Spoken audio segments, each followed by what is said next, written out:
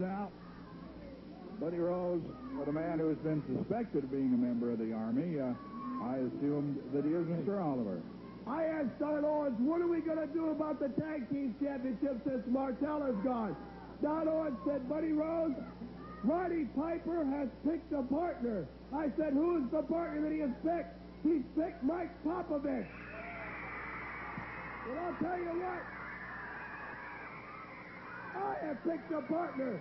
I have picked a man that has won 186 straight matches, a man by the name of Rip Oliver, and a man that's going to team up with the Playboy. And we, next Saturday, want a challenge match against the champion, Popovich and Roddy Piper. I am defending my title Thursday night in Salem. I will still have my championship when I wrestle Piper.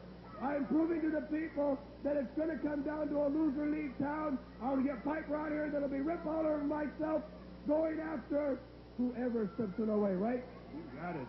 That was 187 wins I've had, so I don't think we're going to go down at all, buddy. Now, Rip Oliver saw a few of my paychecks, and you know where it's at, right, Rip? That's where the money's at. The man drives a Cadillac already. I am going to help this man show him what it means to make the big bucks. Let's have that tag team, Popovich, Piper, you and I, brother, next Saturday. Next time you see us, we'll have these. Rip Oliver, Buddy Rose. So Popovich's papa is pretty proud that Piper picked his son, Popovich. We're going to have some fun with that one, aren't we? Well, Popovich, Piper, or Peterson. I tell you, we like them all. Here is Tom Peterson.